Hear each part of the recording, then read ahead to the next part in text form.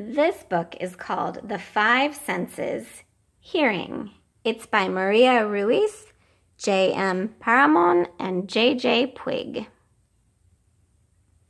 Listen, can you hear that sound?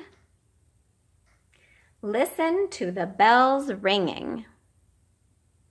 Listen to the children singing.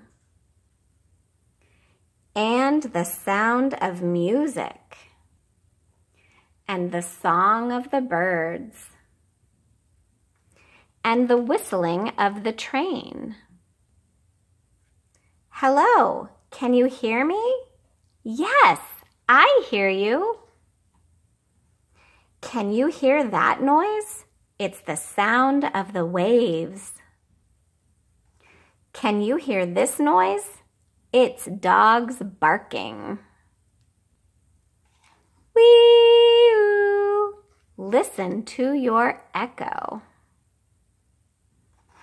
Yelling sounds terrible. A nice low voice sounds much, much better. Now listen carefully. Everything that you hear with your ears. Hearing. This is the way your ears work. Your ears act almost like telephones that send sound messages to your brain.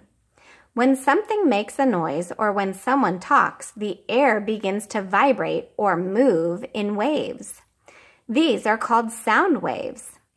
If the sound is low, the sound waves are long. These sound waves travel through the air until they reach your outer ear.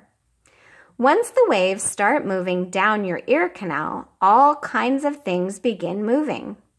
First, the sound waves strike the eardrum, which starts to vibrate. These vibrations jiggle the hammer, which then jiggles the anvil, which then jiggles the stirrup. The hammer, the anvil, and the stirrup are tiny little bones in your middle ear. The stirrup then starts the cochlea jiggling. The cochlea is just like a shell. The name means cockle shell. That's filled with liquid. The liquid starts jiggling, and that causes tiny hairs lining the cochlea to start jiggling too. These hairs then send a message to the auditory nerve right to your brain. Once your brain gets the sound message, it does its best to figure out what the sound means and what you should do about it. If you were a little mouse running across the floor and you heard the meow of a cat, your brain would figure it out. Then your brain would tell you what to do. Run! Your ear does one other thing. It helps you keep your balance. The part of your inner ear called the semicircular canals lets you know whether you are sitting or standing or lying down. If you spin around for too long, you can get your poor semicircular canals all confused. And that's called being dizzy. And that's the end of the 5 senses, hearing.